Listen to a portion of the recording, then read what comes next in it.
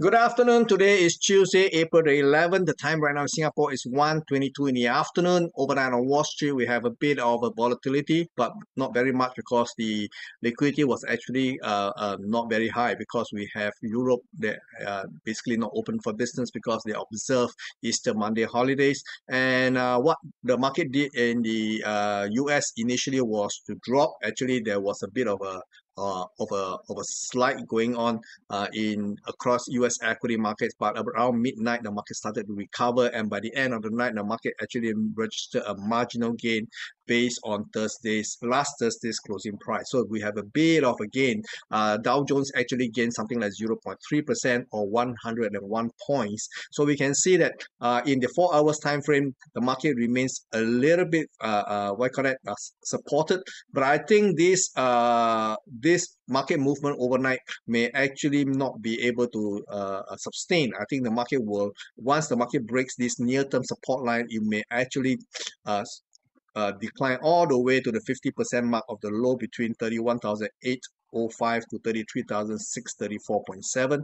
So I think the midway point here is a natural level in which the market may be able to find support. So let's see whether this pans out to be what I think it is going to be. So I'm still a little bit biased to the downside, so watch out for the market to decline going into tonight's trading. So over in the S&P 500, we also see the same thing here. The S&P 500 only managed to gain 0.1% or 4 points, so it's not very strong recovery, and you can see in the opening market actually goes down before it closed back up again. So again, I think the market is biased to the downside. Once the market takes out the most recent low here at 4,069, I think the market may actually go down to test the midpoint of 3,909 to 4,133. So the midpoint here is 4,021.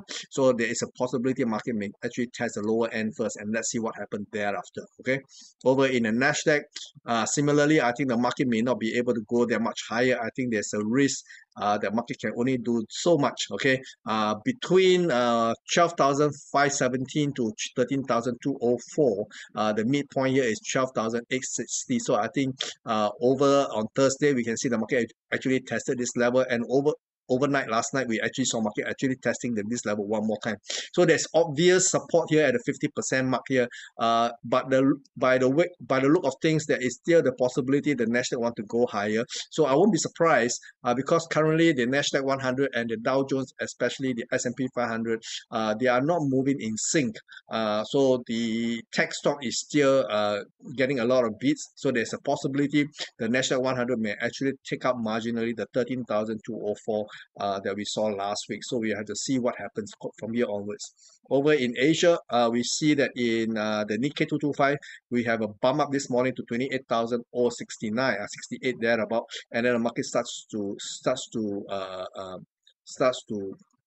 go sideways. Okay, so there's a possibility based on this recovery. I think that's all you can do. I do not believe you can take up 28,282. So if the market start to decline, I think the next target will be around 27,000 to 27,220 levels. Okay, so this is bracket of prices for time being, assuming 28,068 is not taken out this afternoon. Okay, so in Hang Seng has actually registered a marginal high this morning. Now yesterday, the Hong Kong being a former British colony, also observed Easter Monday. Easter Monday holidays, and this morning it actually went up to 20,750, and it's very close to my actual target of 20,800. So we will see. I think the market has already possibly hit its target, and we will see what happens as the market pulls back. If it breaks 20,000, then we will see probably the next level of support is going to lie at 15,500. So we will see this is a step down thing. Okay, so we have a level of a couple of levels of support on the way down if the market actually tops out at today's high at 20,750. Okay, over in the mainland equity index, you can see that the market actually also went up on yesterday to a high of 4,132. This morning there was no new high attempt, so possibly the market may have already picked out for a time being. So we will see where the market wants to lead us to. Temporarily, the bottom here, significant bottom will be at just under 4,000. We will see if the market market will decline to this level, and then we will observe again what it does. Okay, over in energy market, crude oil remains in consolidation.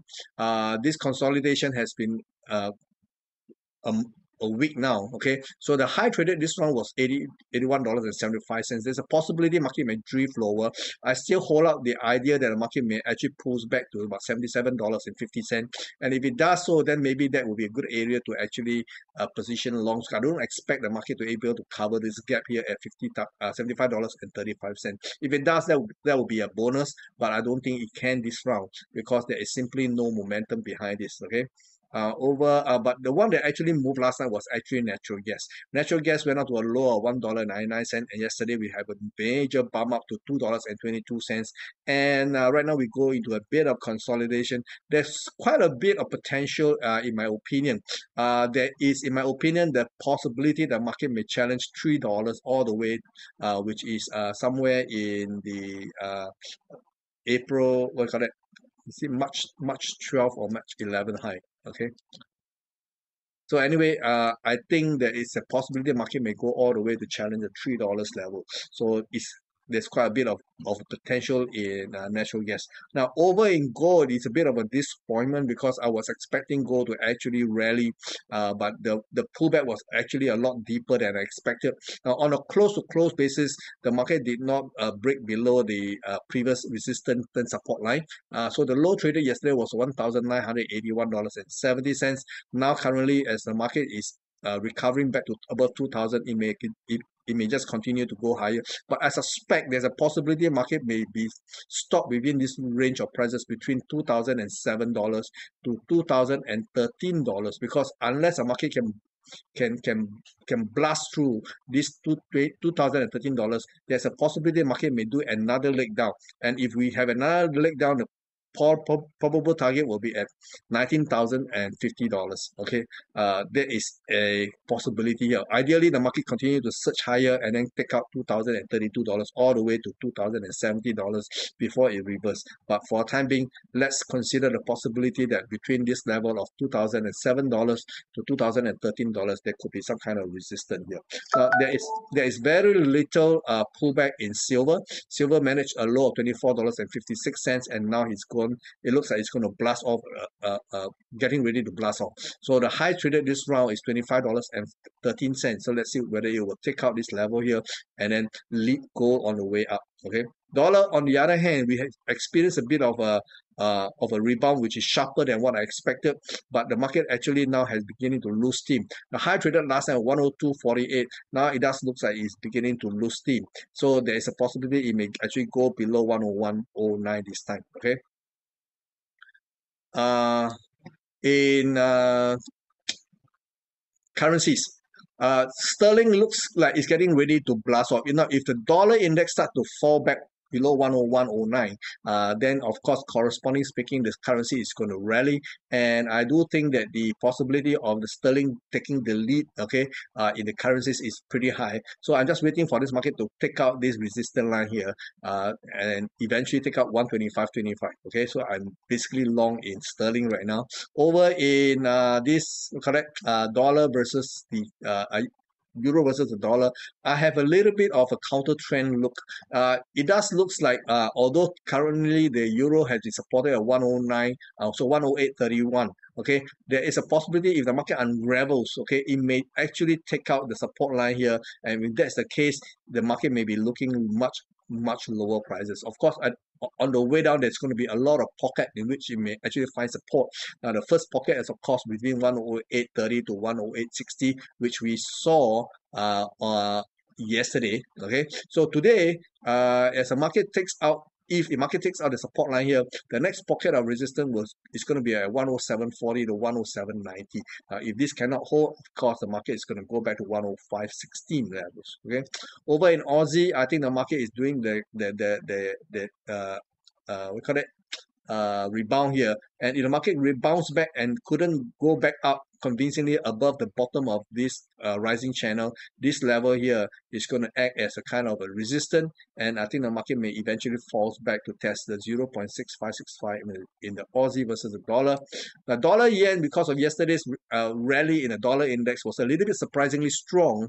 Market actually went up to 133.86, okay, and now this is a bit stronger than I expected because I actually was short at 133.60, and I actually went back to sell again around 132.50, and the market actually went up to 133.86. Okay, so this was a little bit stronger than I expected.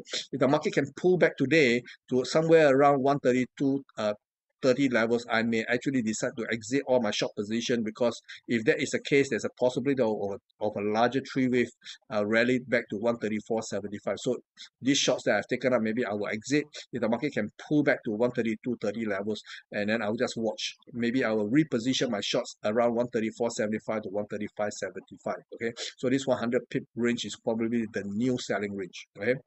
Over in dollar Canadian, we are beginning to see that the dollar actually rebound back to 135.55 overnight, but it's losing steam now. You can see the market right is just sitting on the bottom of the rising channel here. If it breaks, the market may actually attempt to break 134. So this is looking likely to be the case. So we will see what happens.